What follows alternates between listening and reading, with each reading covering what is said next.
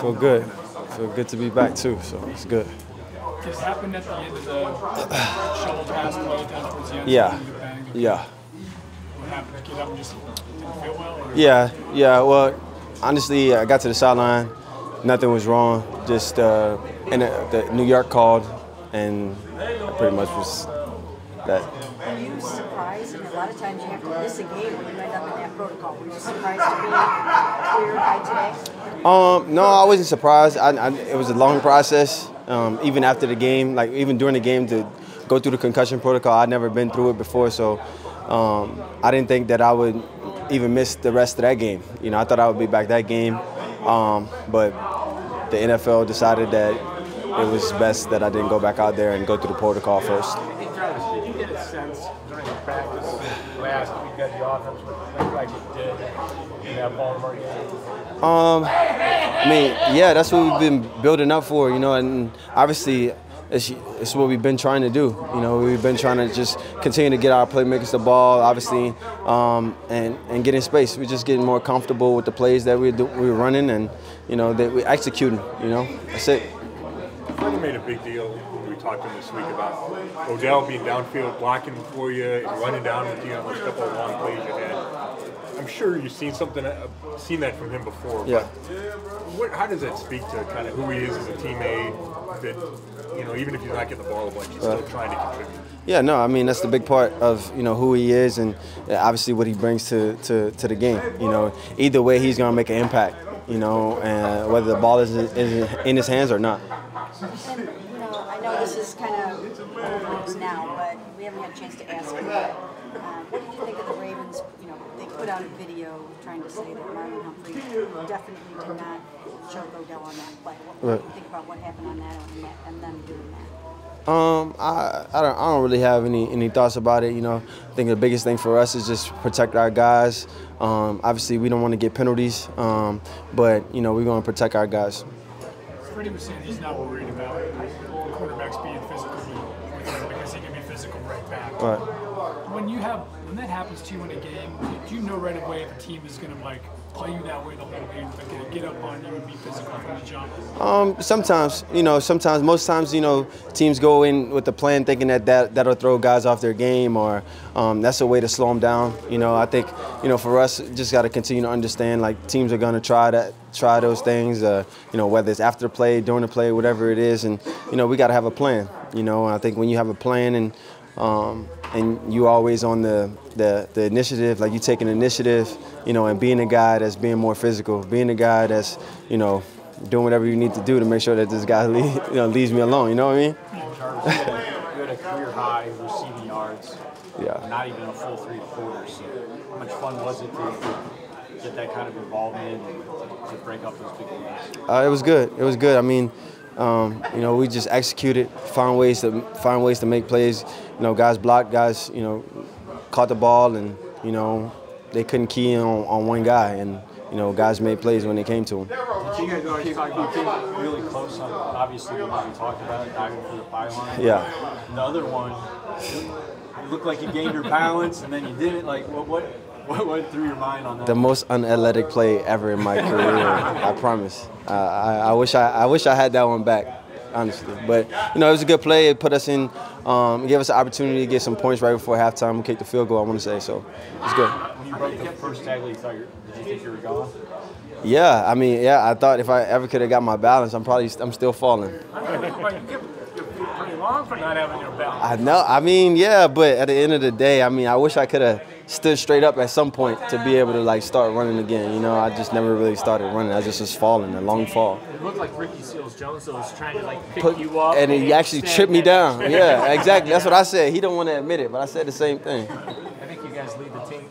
In tackles, yeah, that's probably true. Hey, Jarvis, how good is it to have the full complement of wideouts back? It's like the first time you guys have been at full speed all year. Yeah, it's good. It's good. Obviously, getting Haig back this week, getting Callaway back, it's good. What those guys bring to the game, the element. Obviously, we know Haig has been making plays. Callaway has definitely made plays.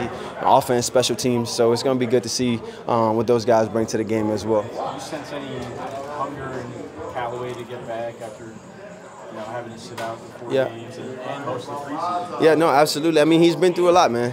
He's been through a lot. He's battled through injuries as well, and I think, this is his opportunity to, all the hard work that he put in the offseason to really come up and step up for the team. So we're excited to see what he's going to do this week as well for the rest of the season. You guys always talk about stacking games. So how do you, follow up what you did in Baltimore against a pretty good San Francisco defense? Yeah, I mean, again, I think our main focus always is going to be on us. I think we got to continue to not hurt ourselves with penalties, stay ahead of the chains, and execute, scoring the red zone as well. 3, 6, whatever it is. Obviously, we want 6, but, we take points when we can get them. I think that's the biggest thing for us for the rest of the year, not just this game, for the rest of the year. That was the first game since you told Freddie that, you're going to be a great team and that, you felt like maybe that could catapult you to something new and something different. Right. So did that kind of play out the way that you expected it to a little bit? Yeah. I mean, again, I sense and feel the momentum. And again, we talked about leadership and about the guys that step up.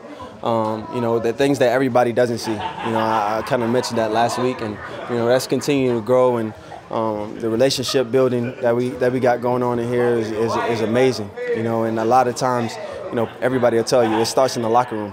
And that doesn't, not the coaches or the plays. It starts in the locker room. And these guys, we hold each other to a high standard and hold each other accountable. And I see that. I saw that happening. So I think we're on the right track. So can all LSU wideouts throw the ball 70 yards? Yeah.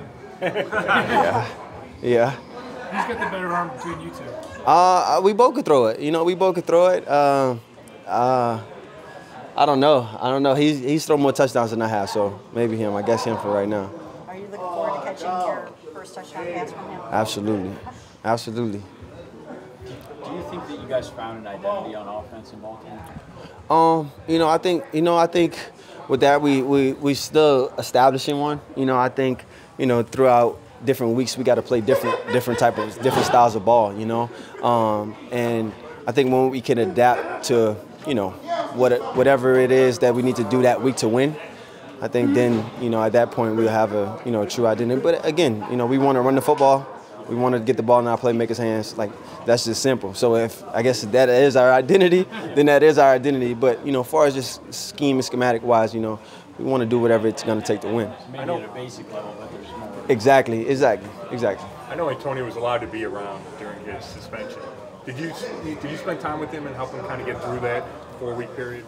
Yeah, a lot of that process was kind of like, we were going to be on the field and he'll come out and do his workouts and things like that. So we didn't really get an opportunity to spend much time talking inside of the building, but outside of the building, talking, texting, calling, hanging out, those things, little things like that. Obviously, again, he's going through a time that he's going through, to be able to, obviously still just be there for him for whatever he needs. Do you help Odell when he is getting grabbed and held and he starts to sense a little frustration during a game? Are you instrumental in kind of helping him keep his head on straight at those moments, or do you just kind of let him go? A little bit of both. I think he's been through a lot of games that's kind of been that way. And I think he's learned from them, and he's also learned how to come up with a plan to be able to adapt in those situations. So I talked to him a little bit, but as well too. Just let him play and let him do what he do. Hey Jarvis, as a team, why do you think you guys have found so much early success winning games on the road?